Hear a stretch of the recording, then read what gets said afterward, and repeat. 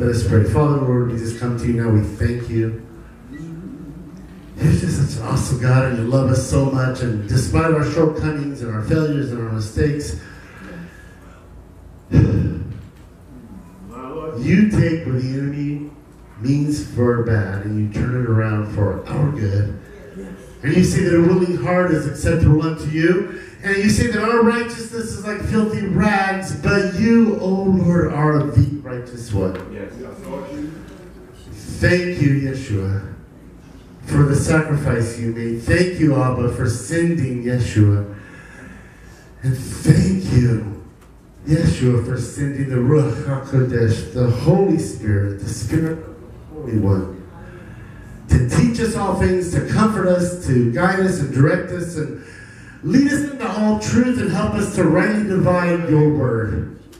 We give you all the praise and the glory, and we pray now that your Holy Spirit will cause us all to have ears to hear what your Spirit is saying to this church, to each one of us, to each temple, each dwelling place in the Most High God.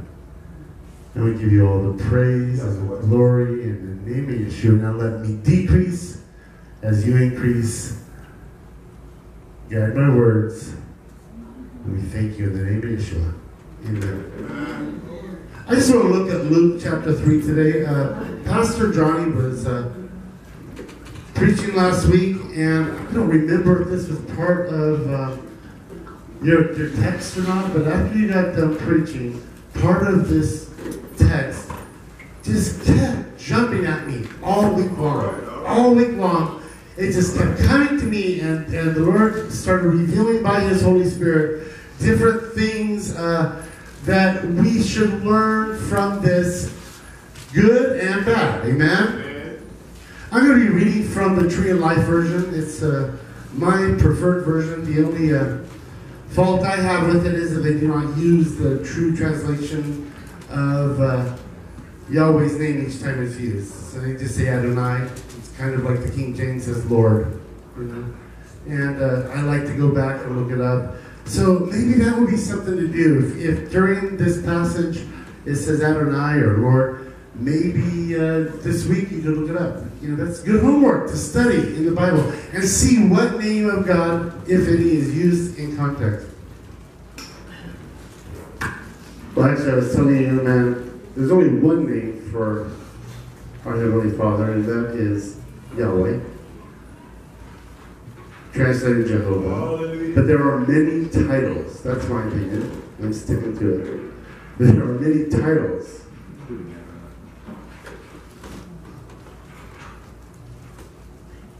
Praise God, praise God. Hallelujah. Let's go to Luke chapter 3, the Tree of Life version. Another good version is the English Standard Version. It's probably the most accurate. That's what I take Pastor Larry's word on it. He's quite the scholar. And the English Standard Version is a very good version, as is the King James. It's familiar and pretty much sticks to the context. Amen. It's important to know these things because as Bible translations go, they being forces beyond us, you know, forces of darkness, they're taking the very word of God that we depend on to guide us, and they are altering it. And I'll tell you one of the small tweaks, just for an example. They take the virgin birth out completely by replacing the word a young virgin with a young girl. And after a couple of generations of reading a young girl instead of a young virgin, you start having the virgin birth becoming folklore to the new generation, because they mildly tweak the word of God in the translations. It's always good to go back now in this day and age with the internet and Bible applications, logos. You also have e-sword, e-sword on your phones. It's like $1.99. On the computer, it's free. You can look up every single word in the scripture and take it back to the Hebrew or the Greek. And you can study the context of every word. Just take one or two scriptures and go back and write it out, like the definition for each word, and then read it over and over and ask the Holy Spirit to really reveal to you the context of what the scripture is saying. Because that way you go back to the original, and God has the ability through the Holy Spirit to reveal to you what the word is really saying. That's why we say to rightly divide the word of truth. Amen? Yes. Rightly divide the word of truth. You're going to find so many things as you study for yourself, not just what Pastor Timothy or any other pastor teaches you, but when you study for yourself, the best teacher, the Holy Spirit, will help you and teach you. Amen? And then if you have questions, you can go to your brothers and sisters, maybe those that God has placed over you as your pastors and your teachers, and you can discuss the things that the Holy Spirit is teaching you and what has revealed to you through the Word. And you'll find that that will create an energy and an excitement about the Word of God that you may not have ever had before, and not only for yourself, but for the one you are discussing this with. Amen? Because iron sharpens iron, and when you do that, 1 plus 1 usually equals like 10. Because the Holy Spirit brings to life so much when you're discussing the Word of God in a spirit of unity, prayer, and being led by the Holy Spirit. My Lord Jesus. I won't be before you very long today. Luke chapter 3. John the Immerser at the Jordan. That's the heading. It was now the 15th year of the reign of Tiberius Caesar, when Pontius Pilate was governor of Judea, and Herod was tetrarch of Galilee, and his brother Philip was the tetrarch of the region of Iturea and Trachonitis, and Lysanias was tetrarch of Abilene. Oh, I should have had Pastor Larry read this for me. During the high priesthood of Ananias and Caiaphas, the word of God came upon John, the son of Zechariah, in the wilderness. Oh, by the way, there's a footnote. How do we know when Yeshua was really born? He was really born on the Feast of Tabernacles. How do we know? By following the temple duty of Zechariah and comparing it to the gestation of Mary and Elizabeth when Mary went to be with her. By doing that, you'll find that Yeshua was really born on Feast of Tabernacles, which is, tabernacle means what? God, dwelling place. Amen. He's God with us, Emmanuel. Amen? Okay, just a little footnote. It all works together. Amen. The word of God came upon John, the son of Zechariah, in the wilderness, and he came into all the surrounding region of the Jordan, proclaiming an immersion of repentance for the removal of sins. As it is written in the scroll of the words of Isaiah the prophet, the voice of one crying in the wilderness, prepare the way of Adonai, and make his path straight. Every valley shall be filled up, and every mountain and hill brought low. The crooked shall be made straight, and the rough ways made smooth. And all humanity shall see the salvation of God. Therefore John was saying to the crowds that came out to be immersed by him, you brood of vipers, who warned you to flee from the coming wrath? Therefore produce fruits worthy of repentance. And don't even begin to say among yourselves, we have Abraham as our father. For I tell you that from these stones God can raise up children for Abraham.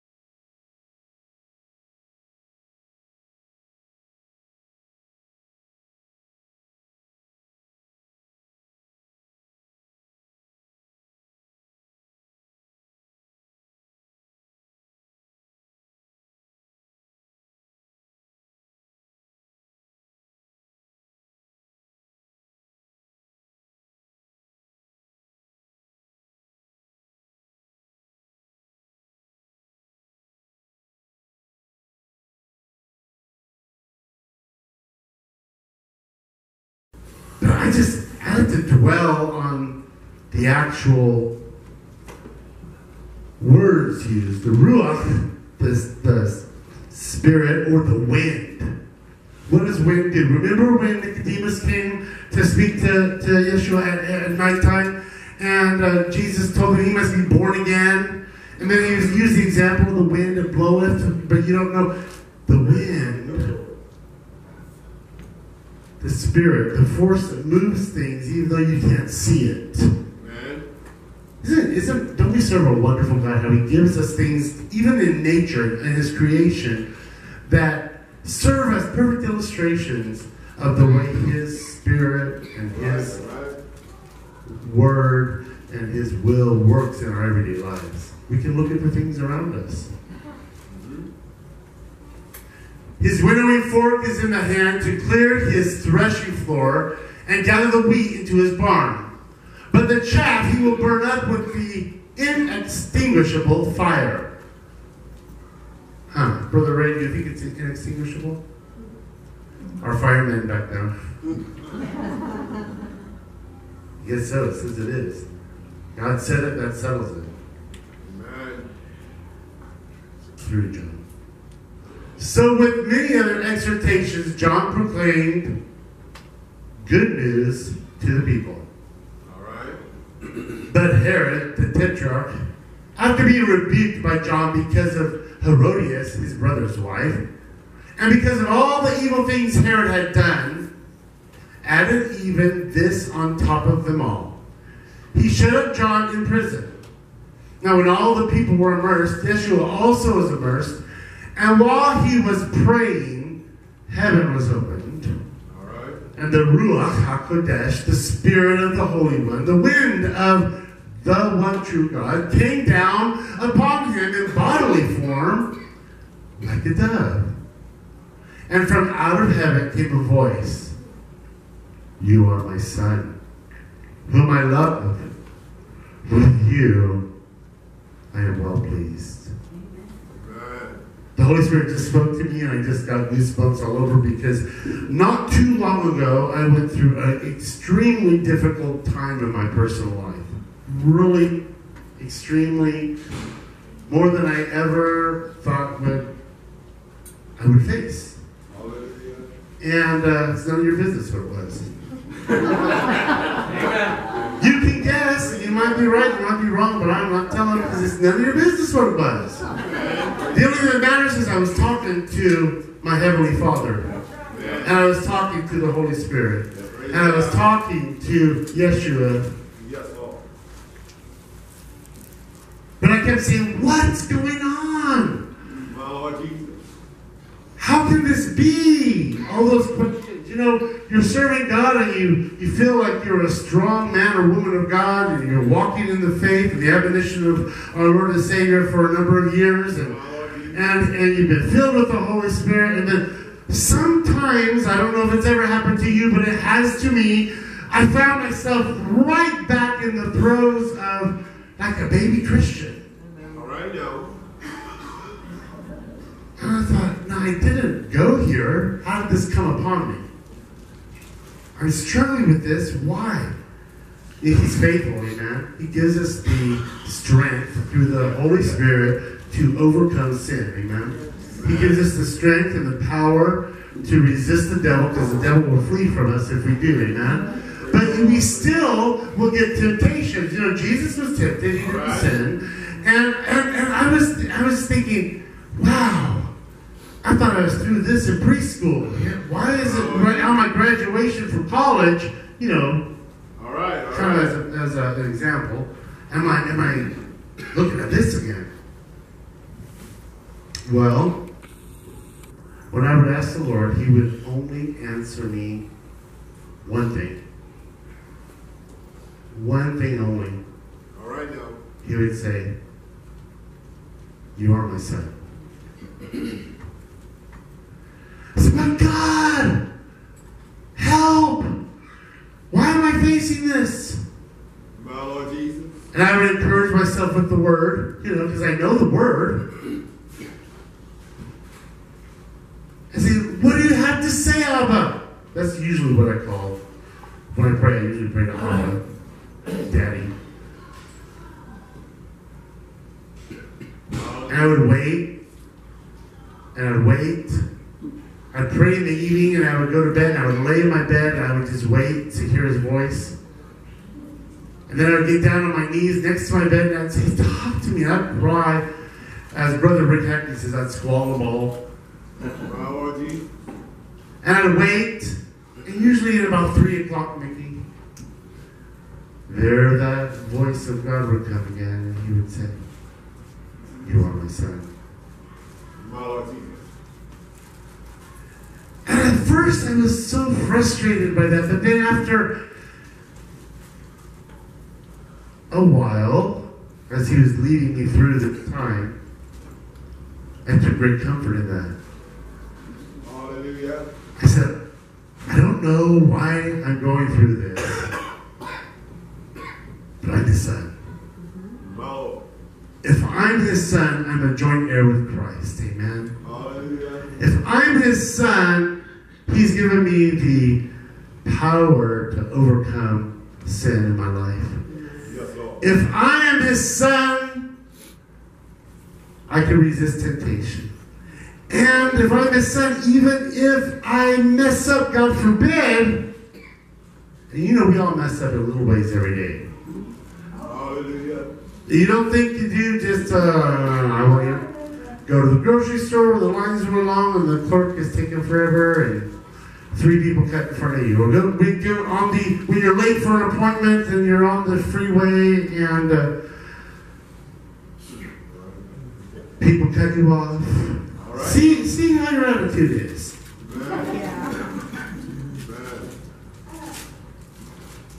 We make mistakes. But he is faithful and he is just to continue. Yes, he is. Continue carrying us through.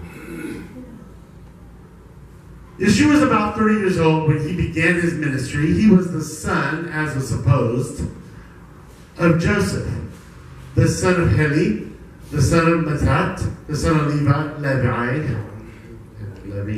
the son of, we say Levi, but I believe it's Levi, the son of Melchi, the son of Hanai, the son of Joseph, thank you, the son of Matthias, the son of Amos, the son of Nahum, the son of Esli, the son of Nagai, the son of Ma, the son of Matthias, the son of Simeon, the son of Hosech, the son of Hoda, the son of Honan, the son of Resa, the son of Zerubbabel, the son of Shealtiel, the son of Neri, the son of Melchi, the son of Adi, the son of Kosam, the son of Elmadam, the son of the son of Yeshua, Say it again. Yehoshua. Get her read these. The son of Yeshua, the son of Eleazar, the son of Joram, the son of Mathat, the son of Levi, the son of Simeon, the son of Judah, the son of Joseph, the son of Jonam, and the son of Eliakim. And the son of Melech, the son of Menah, the son of Mattatha, the son of Nathan, the son of David, the son of Jesse, the son of Obed, the son of Boaz, the son of Solomon, the son of Nashon,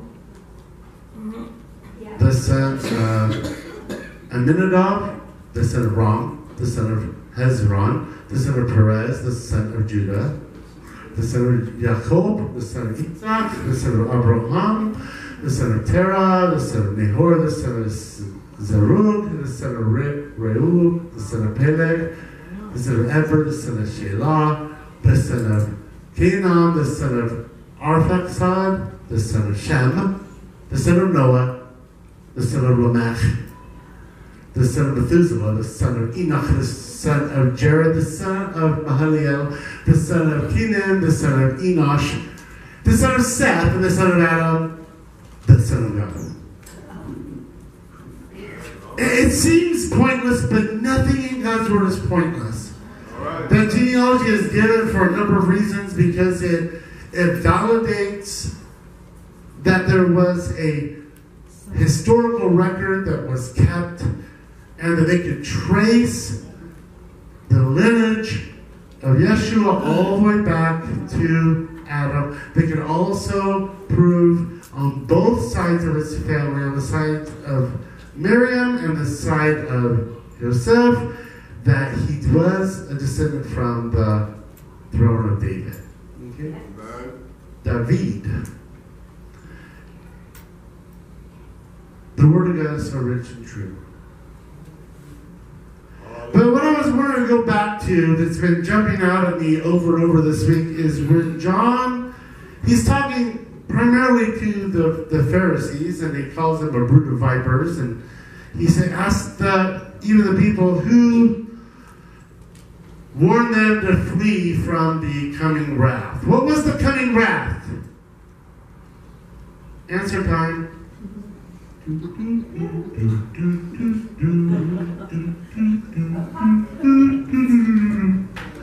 Pastor Larry, what was the coming wrath?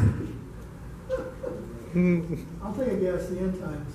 The end times? Amen. And what was a foreshadowing of the end times? The destruction of the temple in Jerusalem? Amen.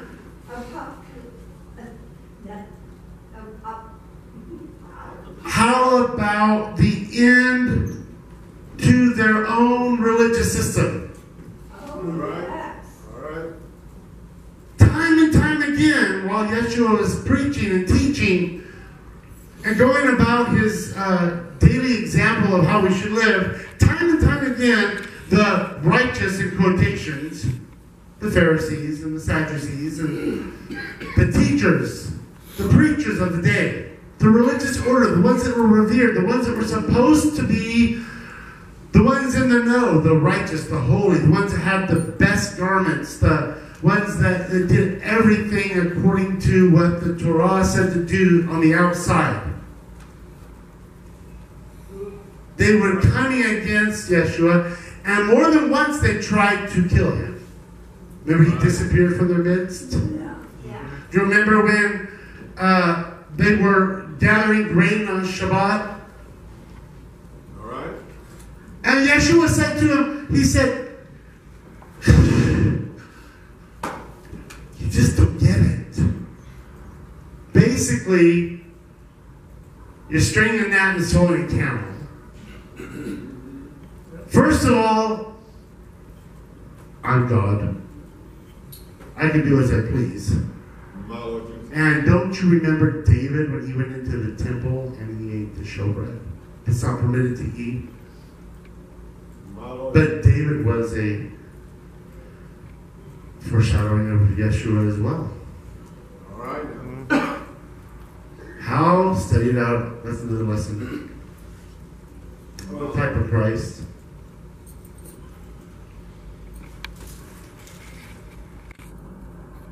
All right. Yeshua was saying,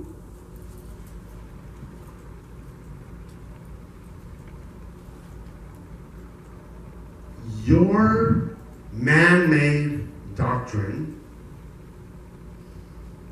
are doctrines of devils. All right now. It's true. Look it up. I didn't give you the scripture, the verse. Look it up. Go look it up. Don't believe everything a preacher tells you. Go write it down. Oh, I never heard that before. Doctrine of devils. Go home and get out your concordance or get out your Bible dictionary or open up the internet and search out Doctrine of Devils and see, did Yeshua say it? John the Baptist, Yeshua said, no greater prophet had ever lived. And he told them, who warned you to flee from the coming wrath? To the end of the religious order of the day, to the end of the rituals ad nauseum, to an end to the Sunday best, or in this case it was Saturday best, an end to leaning on the righteousness of their ancestors as justification for why God would favor and honor them. All right now. He said, repent. How do you know what you need to repent of? Is it because somebody in the church tells you it's a sin?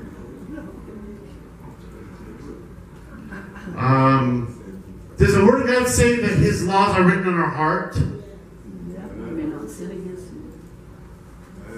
We know when we are doing something that is not pleasing to the Lord, whether we've ever been taught it or not. First of all, if we're born of the Spirit, not walking dead men, if the Ruach, if the Holy Spirit, if the very Spirit of the living God dwells within us, don't you think we are going to know when we are acting in a way that is contrary to a righteous, holy God? Yes, we are.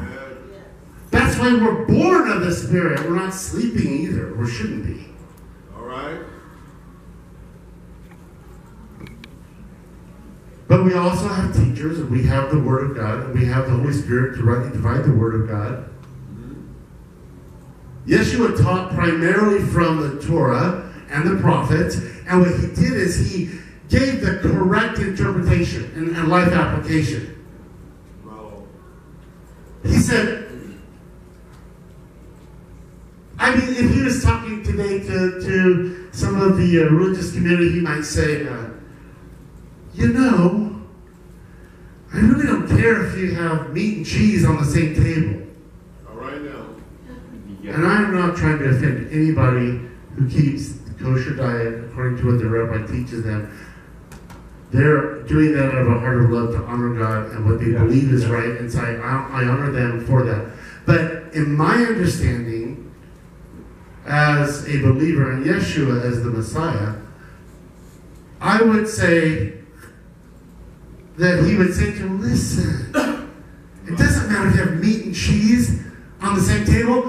What Abba was saying was, don't boil a calf in its mother's milk, because that was a pagan practice for worship of a pagan god. Right. And it was cruelty. It was a deviant spirit. It was very cruel, and we're not supposed to be cruel to God's creatures that he created. And so that cruelty was used to stir up people. There's a spirit behind cruelty. Yes. Yes. And it enters into people. Why do you think serial killers progress and they get worse and they keep doing it, you know? Because once a human allows that evil to take over their body, unless they're cleansed by the blood of Yeshua and the demon is cast out, that spirit will continue to control them. All right. That's right. The same thing we have with the young people, not only the young people, my generation as well, the last few generations I know of, with that spirit of suicide. All right now. It suddenly comes on people. All right. It's a spirit. And it goes as quickly as it comes when you recognize it and take authority over it. Man. It goes. It goes. In Jesus' name. Amen. But what John the Baptist was telling the people was, listen, as much in the same way that I believe many of the pastors today are telling the people, listen,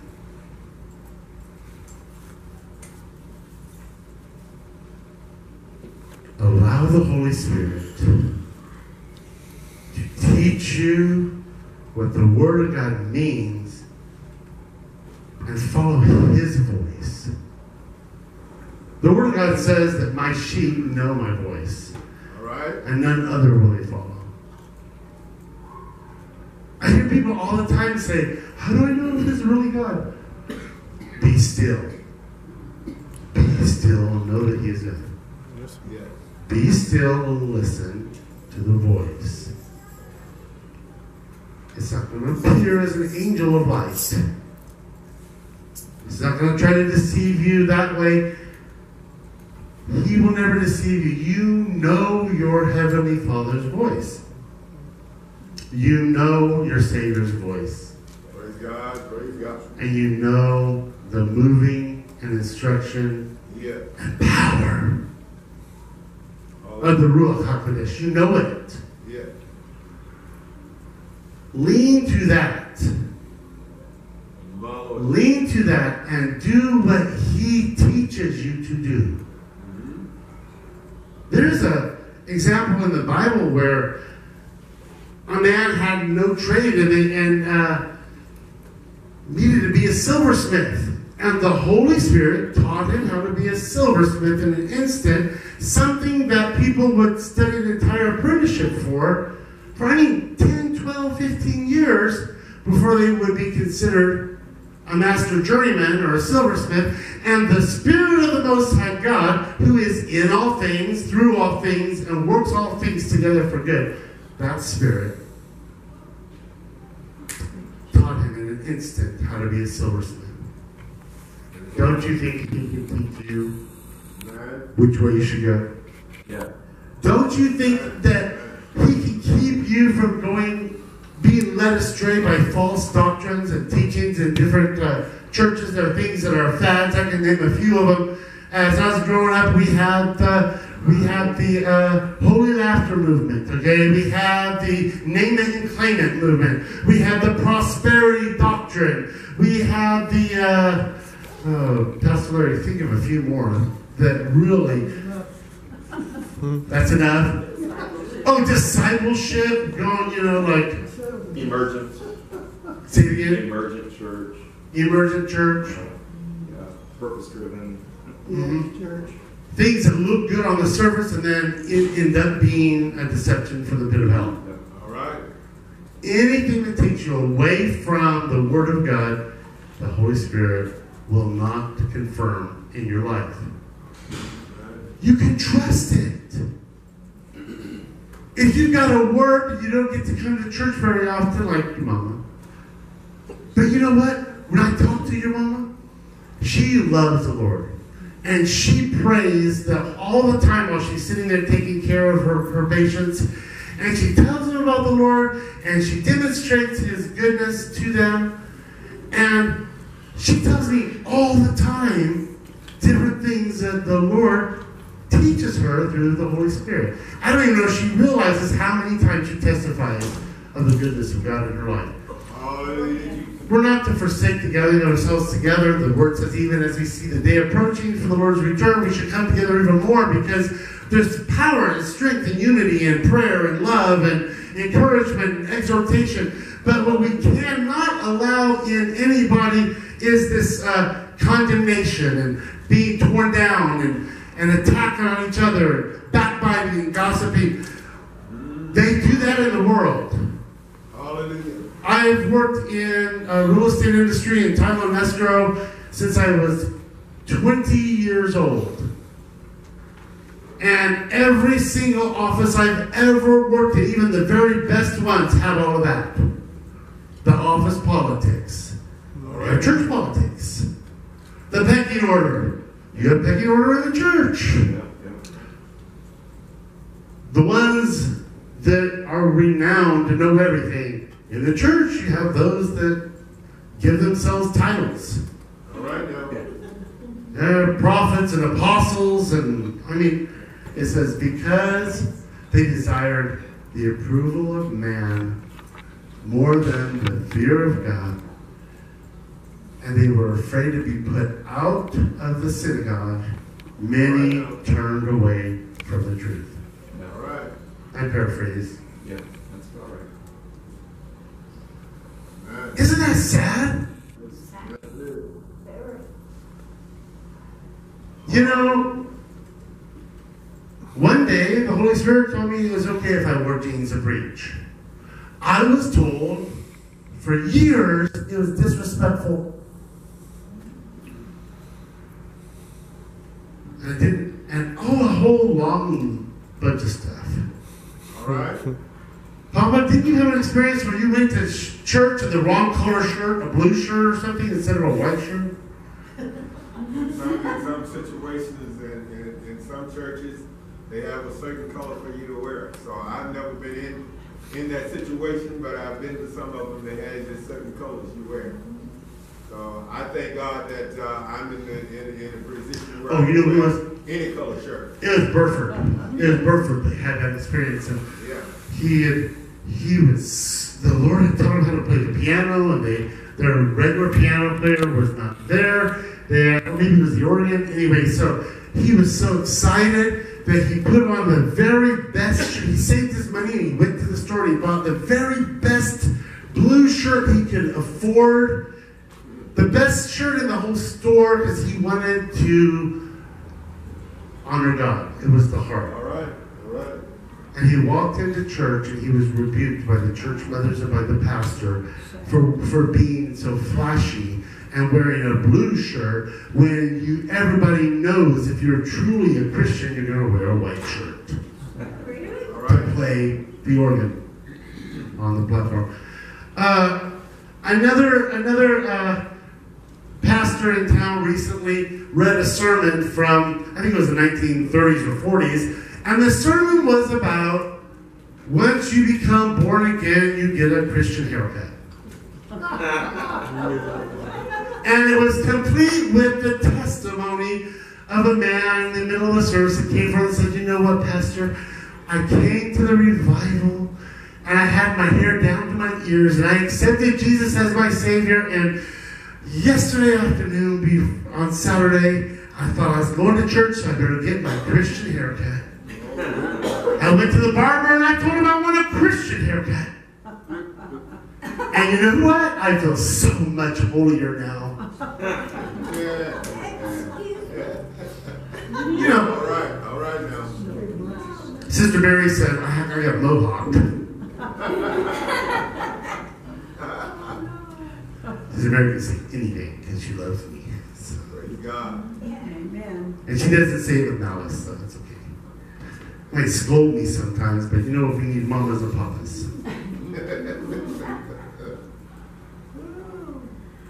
But do you understand what I'm trying to tell you today? I believe what John the Baptist was saying was right in alignment with what Yeshua was going to come and teach. And that it was, let the Spirit of God dwell in you.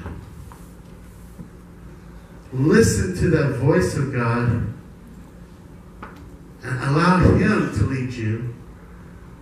Not what that person says or that person, you know. Hallelujah. Most of my life I was taught that Christians don't drink alcohol. And it's a good practice not to. Right.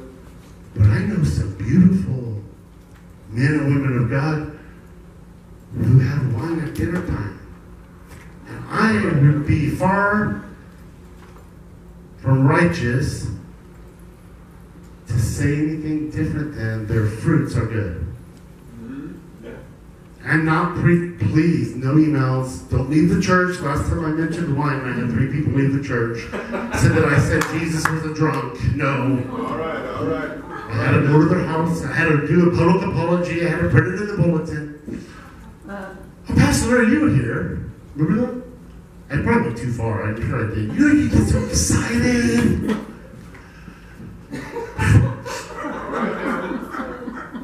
Jesus was a drunk. No. God forbid. To be drunk would be a sin. Drunkenness is a sin. But in another place it says, have a little wine for the sour stomach. Yeah. Let the Holy Spirit teach you. Read the Bible. Decide whether God wants that in your life or not. Err on the side of caution. Live holy. Walk holy. And even if you think it's fine for you to have a glass of wine, I'm using that as a generic because it's really easy to understand. Even if you think it's fine for you to have a glass of wine, you know what? It's not for everybody. And it can be a stumbling block. And if somebody sees you in public and you're not behaving the way that they generally expect a pastor or a Christian to behave, and they're this close to being drawn by the Holy Spirit to receive the Lord, and they see you acting in a way that doesn't seem to line up with what righteous people do, you can push them away. And they can never receive the good news of being born again. So, regardless of our own opinions about things that are right or wrong and what the Holy Spirit says to us, we have to use wisdom. You know, I preached that message where God told me to put my earrings back in, and I dyed my hair blue, and Sister Clucky almost fell out of her chair. Thank God she had her.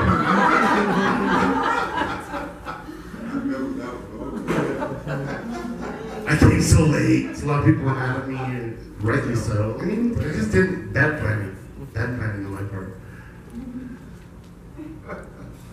I don't have 1 ounce of conviction about men wearing earrings. I just don't.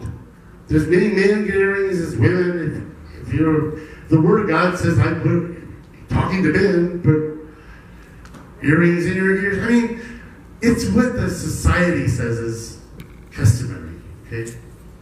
If you're doing it because you want to say that you're living a sinful lifestyle and that's an example of it, then God forbid, that's shame on you. Right. But now it's just like putting on a tie to this generation, or a shirt or something, you know.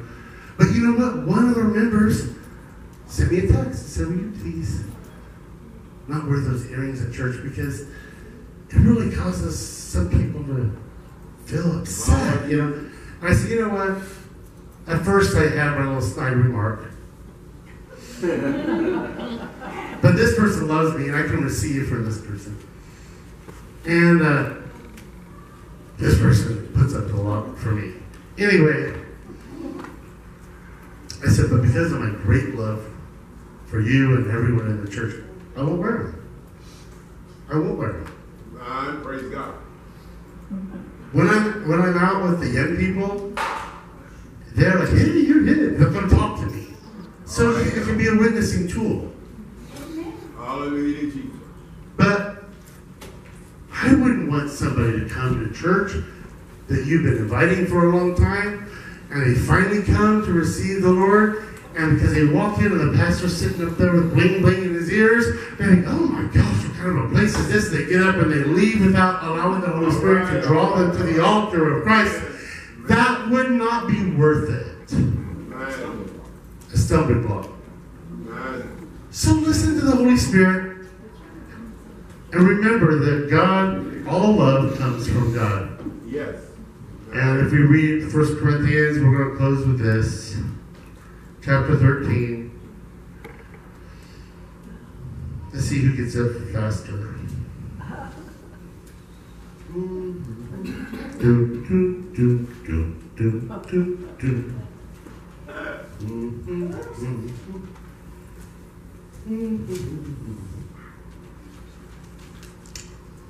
Ooh, would it be embarrassing if it's 2 Corinthians? No, I was right.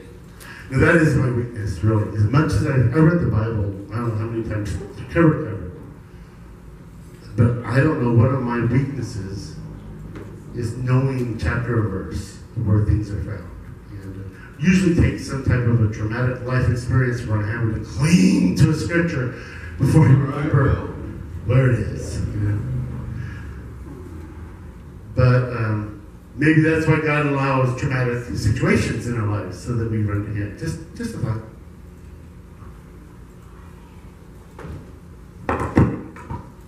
You can read it with me. You can read it out loud with me. Let's read this about God. He loves us. Remember that.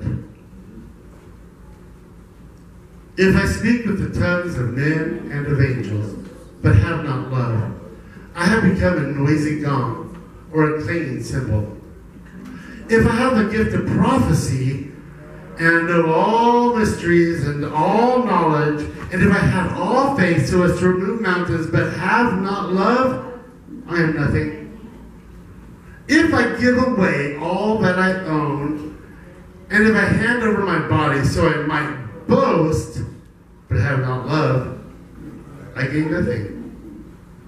Let's say this part really loud. Love is patient. Love is kind. It does not envy. It does not brag. It is not puffed up. It does not behave inappropriately. It does not seek its own way. It is not provoked. It keeps no account of wrong. It does not rejoice over injustice, but rejoices in the truth. It bears all things, it believes all things, it hopes all things, it endures all things. Love never fails. But where there are prophecies, they will pass away. Where there are tongues, they will cease. Where there is knowledge, it will pass away. For we know in part and we prophesy in part, but when that which is perfect has come, then that which is partial will pass away. When I was a child, I spoke like a child. I thought like a child. I reasoned like a child. When I became a man, I put away childish things. For now we see in a mirror dimly, but then face to face. Now I know in part, but then I will know fully, even as I have been fully known. But now these three remain: faith, hope, and love. And the greatest of these is love. Amen. You know that part where it says love is patient, love is kind. Try that in your relationships. I don't care if it's husband and wife, or if it's brother or sister, or if it's cousins or friends, neighbors. Try that. Try not to ever throw in somebody's face something you've done for them.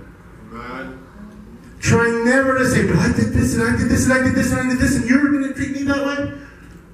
Love, if you really love that person, if you are demonstrating true love, you will do what you do out of love. And you will expect nothing in return. And anything you get will be just a bonus. Amen. But put it into practice. Just that simple thing. Don't keep track of each other's wrongs. All right. How many times do I have to forgive him? 7 times 70 a day? That's 400. No! Don't keep track. Amen? All right, let's stand, let's pray, let's close. I hope the Holy Spirit spoke to you today. He spoke to me, so I leave here better than I came. I hope you do. Thank you for all the musicians, and thank you for all the people that participated, and thank you for all the prayer. And Brother Ray, I love hearing you sing. I'm glad you did 2 songs today. We've got a double portion. Pastors Larry and Robin, I hate when you come and you don't play the piano, so just remember that. And I'd like you to play something. Yes. We'll have to have Pastor Larry come preach for us too. It's like if you retain like a tenth of what he serves, you'll be a lot richer. Amen.